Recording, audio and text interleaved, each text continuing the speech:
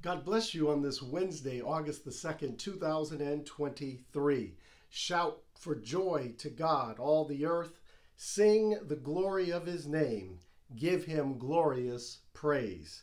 Make a joyful noise to the Lord, all the earth. Serve the Lord with gladness. Welcome to St. John African Methodist Episcopal Church in Cleveland, Ohio. I am Henry Curtis, pastor of St. John, and we are blessed once again to share in this time of prayer and meditation. I pray that you are safe and well wherever you are this day, and that God's richest blessings will be upon you today. Let us begin our time with prayer. Our prayer today comes from the Book of Common Prayer. Let us pray. Let your continual mercy, O Lord, cleanse and defend your church. And because it cannot continue in safety without your help, protect and govern it always by your goodness. Through Jesus Christ our Lord, who lives and reigns with you and the Holy Spirit, one God forever and ever. Amen. Our scripture lesson today comes from Philemon chapter 1, verses 1 through 7. Hear now the word of the Lord.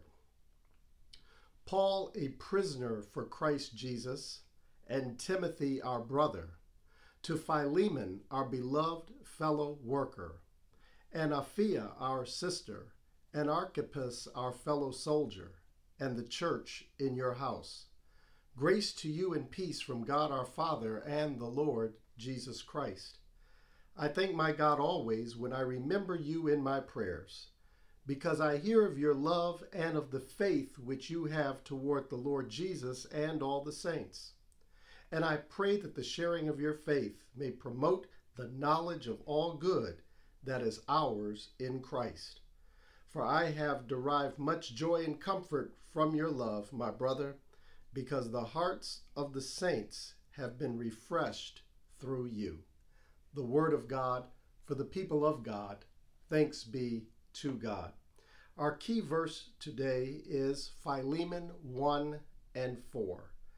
I thank my God always when I remember you in my prayers. Let us pray. Lord, speak to me that I may speak in living echoes of thy tone. As thou hast sought, so let me seek thine erring children lost and lone. Now may the words of my mouth and the meditation of my heart be acceptable in thy sight, O Lord, my strength and my Redeemer. In Christ's holy name we pray. Amen. Today's text, taken from Philemon, is Paul's shortest New Testament letter. Scholars say that the letter to Philemon is comprised of only 335 Greek words. Though brief, Paul's letter to Philemon is deeply personal, and it demonstrates the apostle's abilities as an able counselor. It's important to understand that Paul wrote this letter to Philemon while he was in prison. His faith in Jesus Christ and the zeal with which he sought to spread the gospel landed him in jail. At a time in Paul's life when he should have rightfully been concerned for himself, he writes a letter to Philemon, and he appeals to Philemon on behalf of Onesimus, a runaway slave. Philemon was Onesimus's master, and Paul used his relationship with Philemon and his authority as an apostle to broker peace between the two. It's important to understand the context of the times in which Paul wrote this letter. In Paul's time, about 35 to 40% of the population in the Greco-Roman world were slaves. Slaves were bought and they were sold at their master's will. Slaves were often mistreated, especially when they were old or sick. And once slaves were no longer useful, once they were no longer productive, they could be sent away from their master's house, where they often died due to a lack of resources to care for themselves. So Paul's letter to Philemon takes an urgent tone, because as Onesimus's master, Philemon had the legal right to kill him because he was a runaway slave. So for Paul, writing this letter was literally a matter of life or death for Onesimus. The apostle pivots, and he becomes a diplomat in this letter as he appeals to Philemon on behalf of Onesimus. He says to his friend, "I thank my God always when I remember you in my prayers, because I hear of your love and of the faith which you have toward the Lord Jesus and all the saints.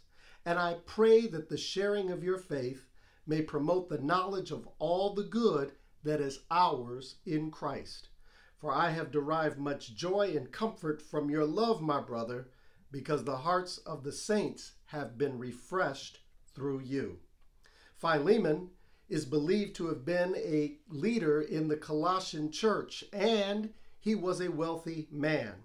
As such, at some point in his life, he professed faith in Jesus Christ and presumably used his resources to help advance the church's work and mission. So Paul gets into Philemon's head and he aims for his heart in verse 4 when he says, "I thank my God always when I remember you in my prayers." Though the issue that Paul addressed with Philemon was tense, it was concerning slavery, Paul addressed Philemon not as an adversary, but rather as a beloved fellow worker. The lesson, church, that we glean from this text today is, when we see people as siblings, when we view them as our sisters and as our brothers, when we see them as part of our human family, it is easier for us to thank God for them and to remember them in our prayers, even when we do not agree. See, rare is the person who prays for people they do not like. Paul did not like the institution of slavery, and though the text does not say this, he probably did not like that Philemon was a slave master. But Paul appealed to him, to the Spirit of Christ that was in him, and stated for the record that he prayed for Philemon.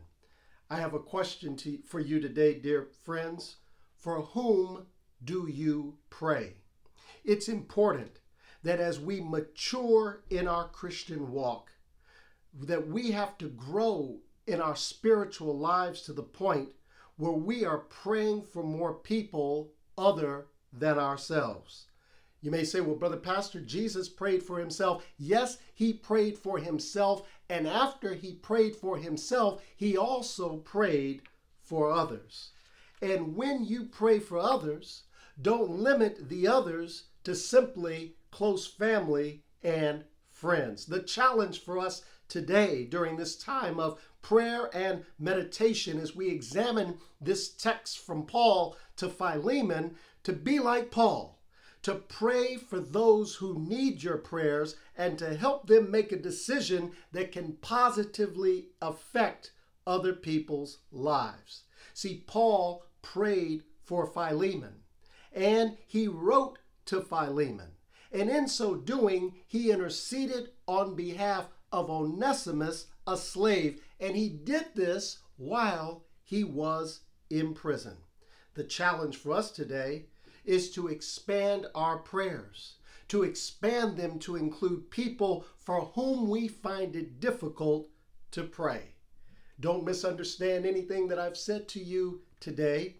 Please go ahead and pray for yourself. Yes, please pray for your family. But after you've prayed for yourself, after you've prayed for your family, after you've prayed for your friends, I appeal to you to extend your prayers beyond the standard and the selfish.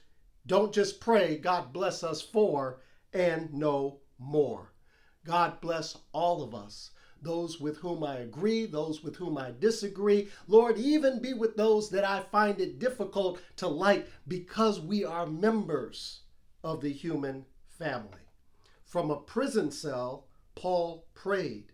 And he prayed not just for himself, not just for Timothy, but he prayed for Philemon, a slave master. And included in those prayers, I believe that he prayed for Onesimus, a runaway slave. Let us today rejoice that we are here today because somebody prayed for us.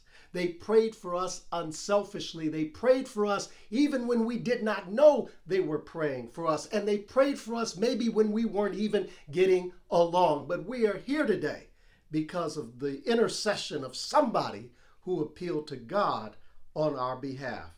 As we mature and as we expand our prayer lives, may others outside of our core circle of family and friends and people we like, may others be blessed because of our prayers for them.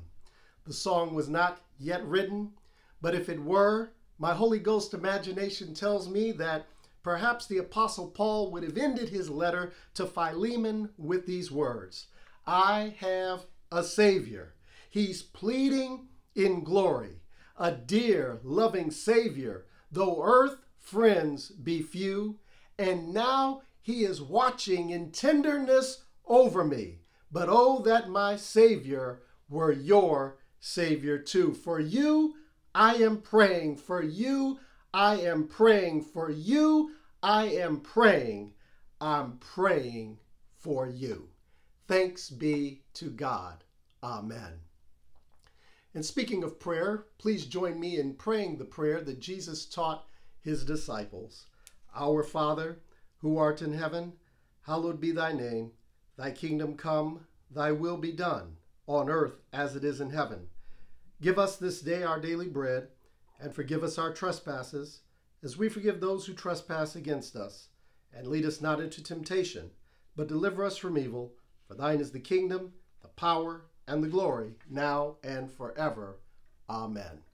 May the blessing of God, the Father, the Son, and the Holy Spirit be with you now, henceforth, and forevermore. Amen. Please accept this invitation for you to join us in worship here at St. John African Methodist Episcopal Church, located at 2261 East 40th Street, Cleveland, Ohio, 44103, on Sunday morning at 10 o'clock. If you're unable to worship with us here in our sanctuary, we invite you to join us in our virtual service on Facebook Live at the 10 o'clock hour. If this video has been a blessing to you, please help the channel out by subscribing to it and clicking the thumbs up button and sharing the link with others so that they too will be blessed. Thank you so much for being with us today. Have a great rest of the day and a great rest of the week, and we look forward to seeing you soon. Until then, goodbye.